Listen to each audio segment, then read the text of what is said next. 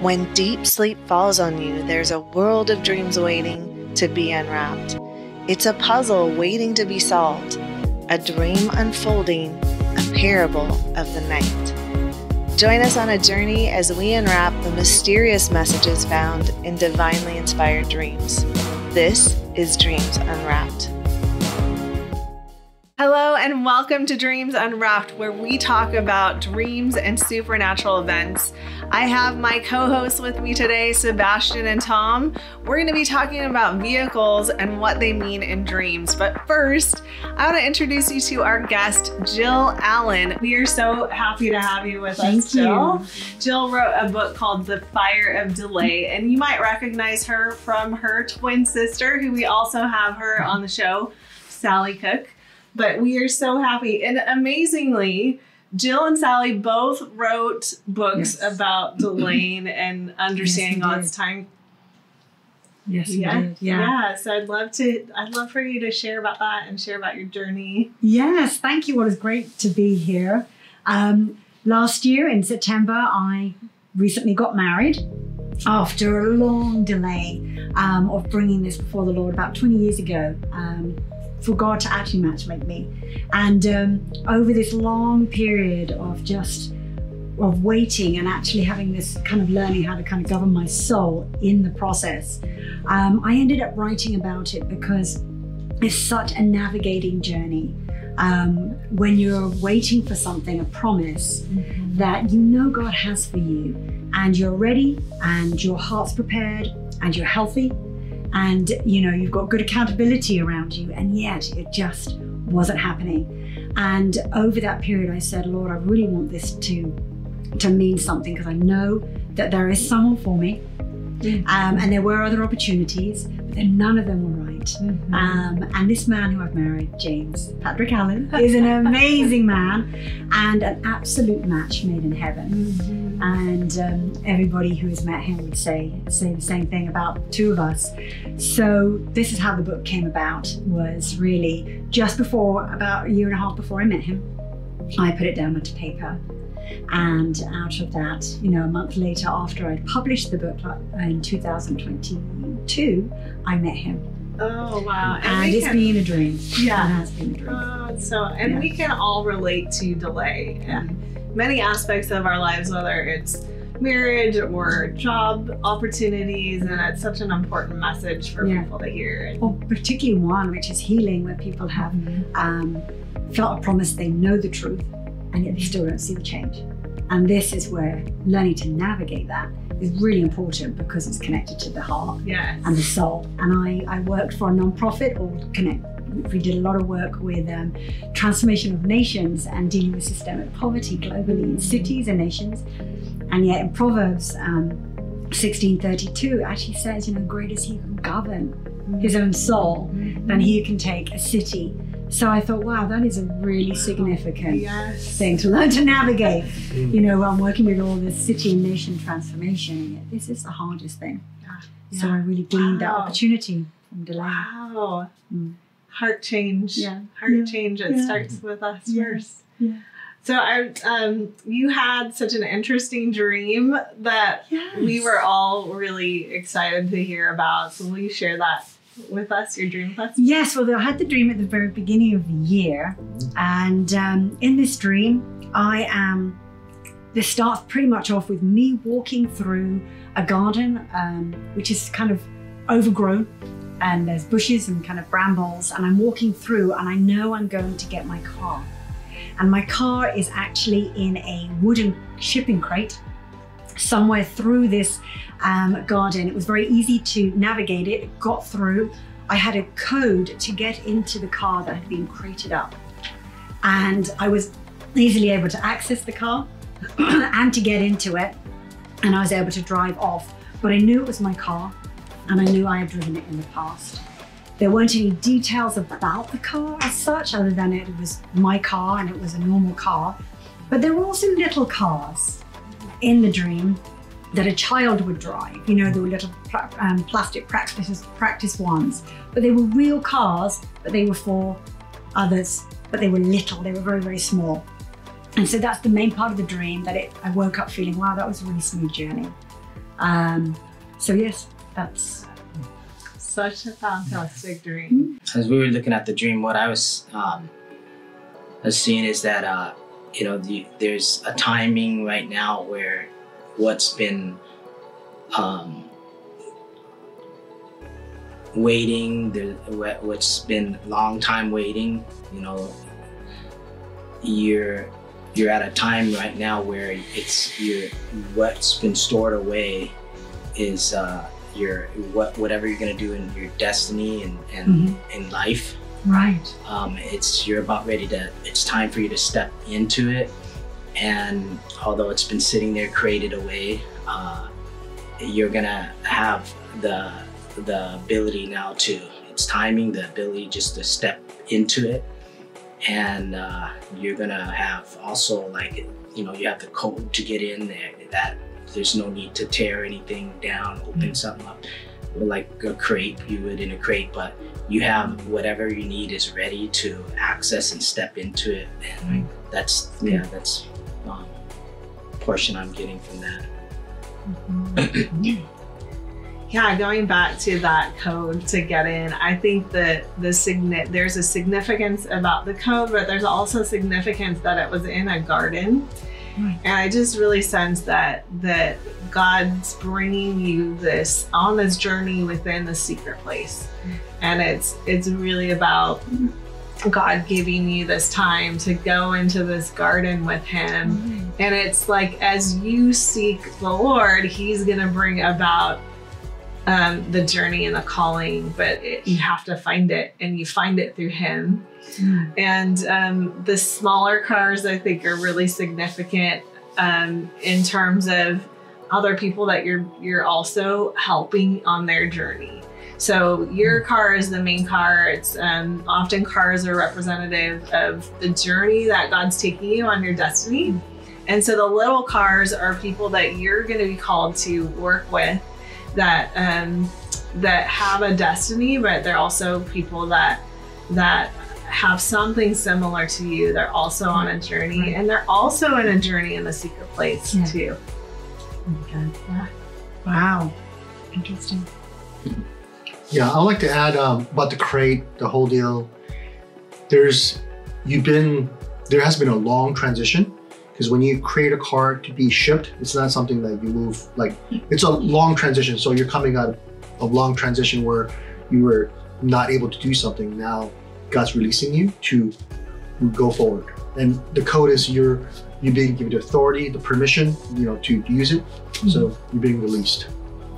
More long, transition. That's fascinating. That's fascinating. What do you, I'd love to hear some of your thoughts that came to you as you were looking at the dream, and what you felt like it meant to you, or what God was saying to you as you had it. Yeah. Well, actually, just listening to all three of you, I can resonate with everything you're saying. 14 years ago, I came out of having my own company, a Pilates company in Thailand, and I was kind of entrepreneurial in a lot of things that I was doing.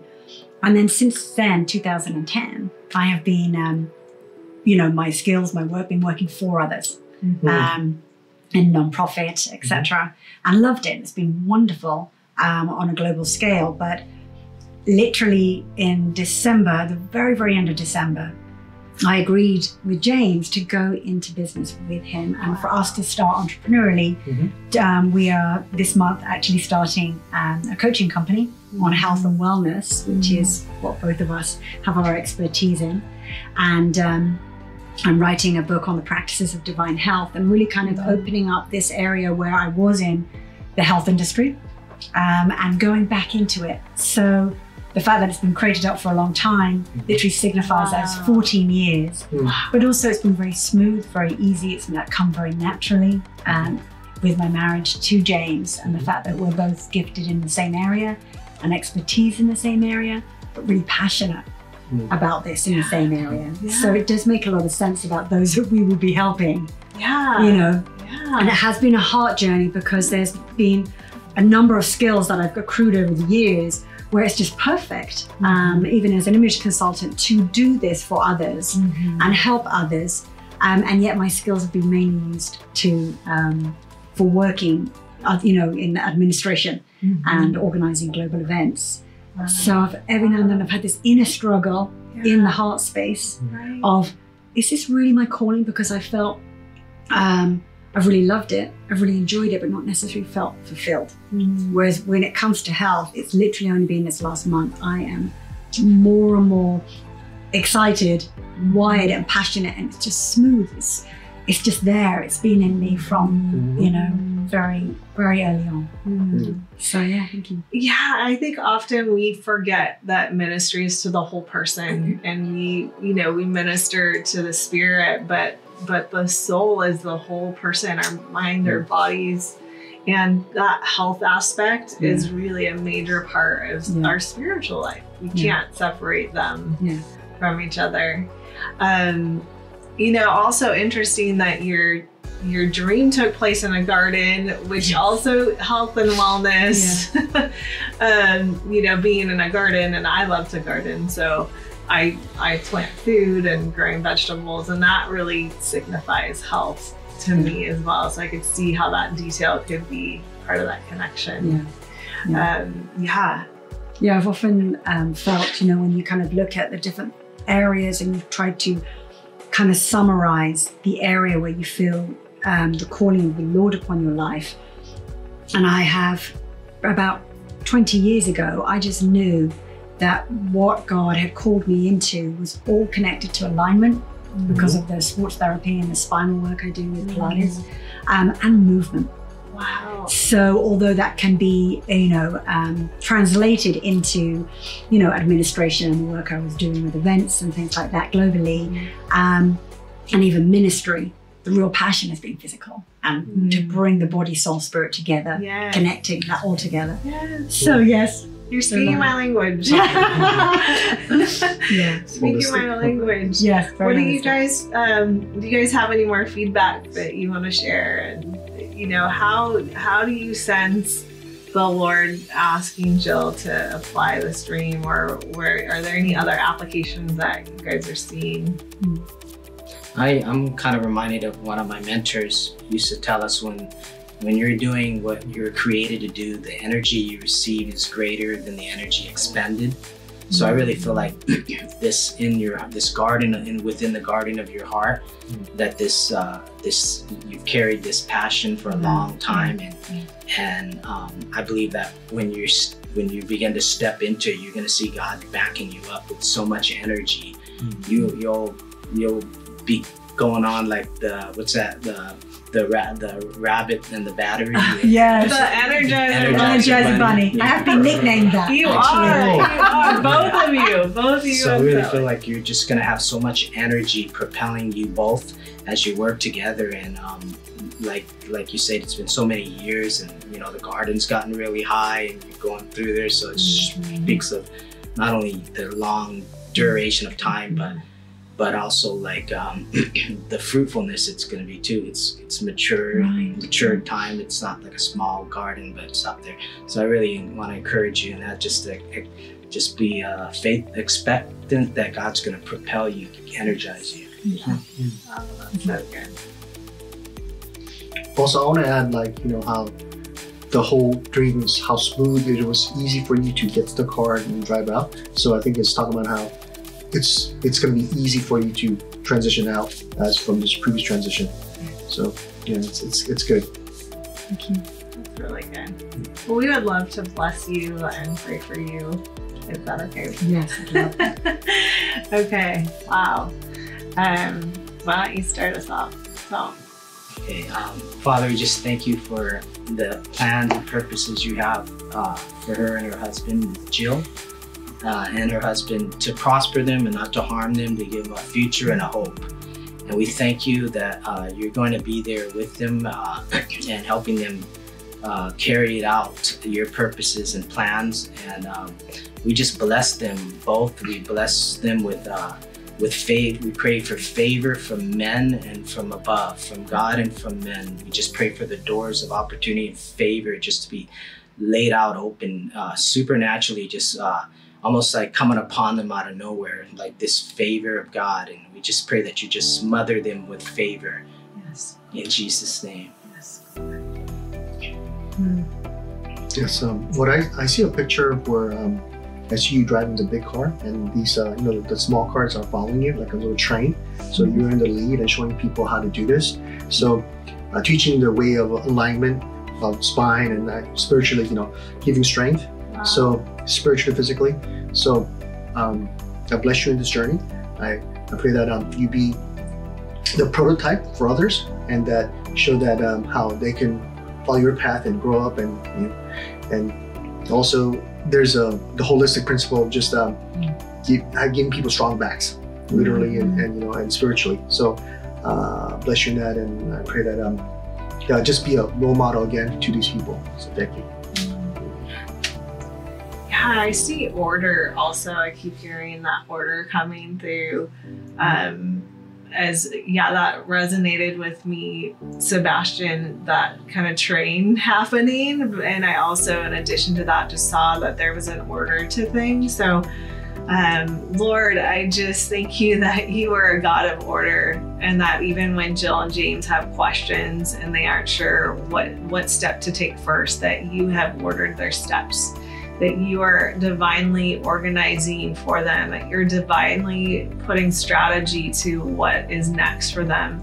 So I pray just that you would bless them with more dreams, that you'd bless them with words and understanding of what this first step is to take, or what is next for them, God. And I keep seeing corporate formations. I saw paperwork for an LLC forming, but I also see multiple LLCs happening as well. And so I just bless each project that is going to be coming from both of them, Lord. I pray for the financial means to do the things that they've been called to do, Lord, and I pray that you would continue to provide for them even now as they're going through the process of building, Lord, and that it wouldn't just be, they wouldn't have to wait for provision until everything is built, but the provision will come now, Lord. And so we just thank you so much for the blessings that you are pouring out. Thank you that you speak in dreams, and we just we're just so grateful that you want to engage with us in this way. In your name, Lord Jesus. Amen. One more I want to add, just like Paul says, follow me as I follow Christ. So I'm saying the same thing to you as you lead your train of followers, that you live a life. So bless you in living a life and being an example. And I think we're all ambassadors of Christ, and you represent Christ. So it's awesome. Thank you. This was such an interesting dream and a perfect opportunity to talk about what vehicles mean in dreams. I think what was significantly interesting about Jill's dream is that I've never seen a dream, like I mentioned, with multiple cars or with little cars. So I'd love to hear you guys' teaching feedback about what vehicles represent in dreams. Like the metaphor of a vehicle or a car can be in different size, shapes, and types. Like you can have like high-speed classical cars, old classic cars. You can have school buses, or even a train can fit in there because it's a vehicle of transportation. But like, or even planes, right? Yeah, right. planes too. Right. And helicopters. what was interesting about hers is that it was in a crate, and we've had metaphors of vehicles sitting in garages. Yeah, they're not moving. They're at an idle place in time, and it's not, maybe they're at rest. So oftentimes, like what we learned in the metaphor of a vehicle, it's the thing that enables you to reach your destination. And it can also be a metaphor of your type of work you're involved in, your vocation, Right. So a vocation that, you know, someone that was managing a church or a large corporation might have a dream with a bus or an airplane, mainly because the vehicle is carrying multiple people.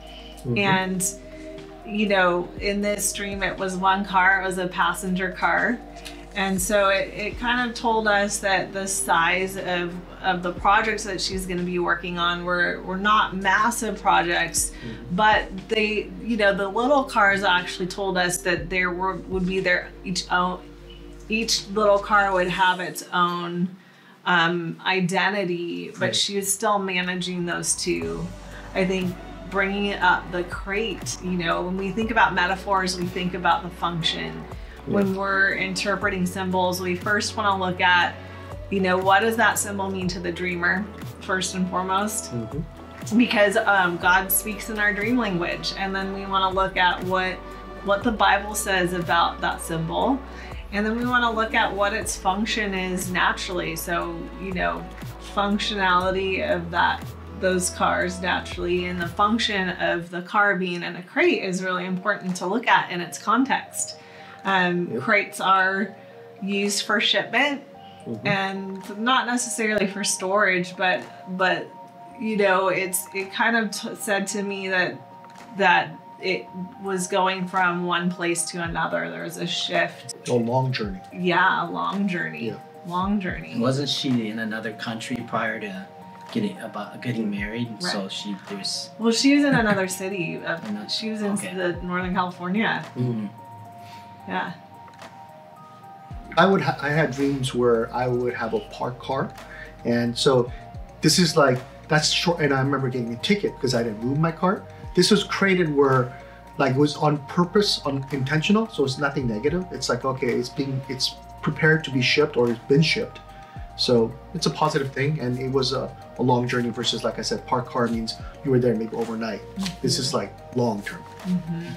And the code too, I mean, that, you know, codes are for individuals. When we think about codes, they're, you need a passcode, and only very few people have the code to get in. So it also speaks to whatever this was just for her, because like God was giving her the code and nobody else. Well, we could pick so many things to talk about within this dream, but what a rich testimony of God just wanting to speak to her and setting her off in her next journey. Thank you so much for joining us. My name is Faith Frankenfield, and we have our cast, Sebastian Son and Tom Schwabe, and we are so blessed to be able to be a part of this journey. Thank you, and we'll see you next time.